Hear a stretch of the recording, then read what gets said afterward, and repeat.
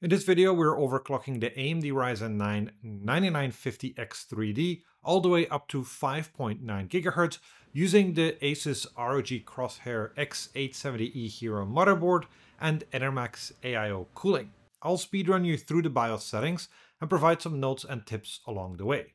Please note that this is for entertainment purposes only and not the whole picture. Don't just copy these settings and apply them to your system.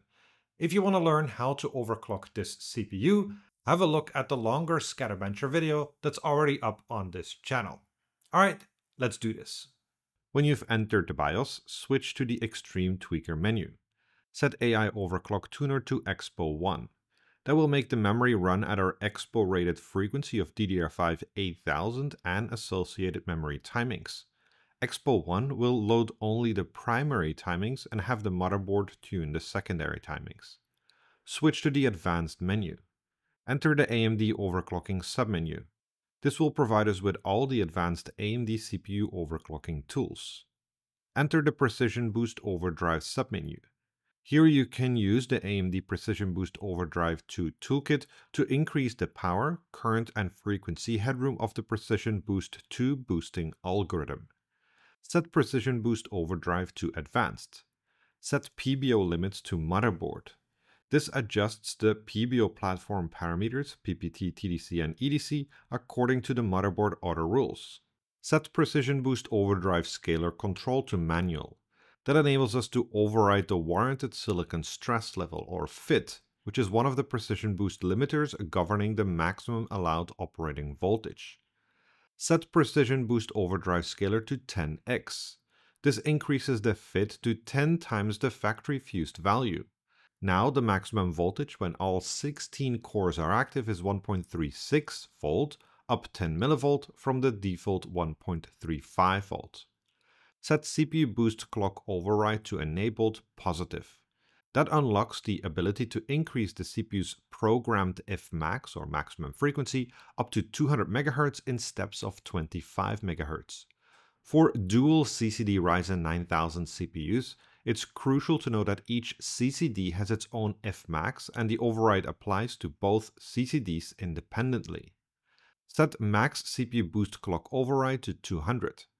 This increases the Fmax of the 8 Zen 5 CPU cores in CCD0 from 5.55 GHz to 5.75 GHz and the Fmax of the 8 Zen 5 CPU cores in CCD1 from 5.75 GHz to 5.95 GHz. Enter the Curve Shaper submenu. Here's where the real magic happens, as Curve Shaper allows us to fine-tune multiple regions of the VF curve. Setting a negative offset means the CPU will use less voltage for a given frequency and boost to a higher frequency at a specific voltage. Curve Shaper introduces 5 tunable regions ranging from min to max frequency.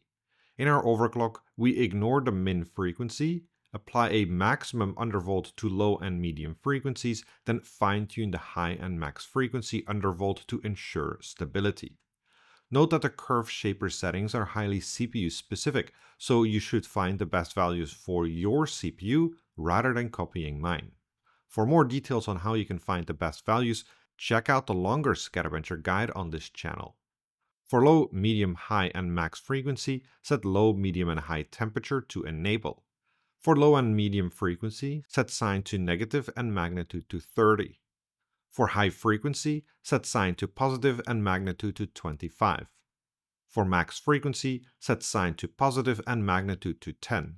Then save and exit the BIOS. We rerun some benchmarks to ensure everything works as intended and check the performance increase compared to the default settings. Higher is better, and all of our benchmark scores are higher. The highest core clock reported in the operating system is 5.9 GHz. When running the OCCT CPU SSE stability test, the average CPU CCD0 effective clock is 5155 MHz and CCD1 effective clock is 5209 MHz with 1.126 volts. The average CPU temperature is 77.4 degrees Celsius.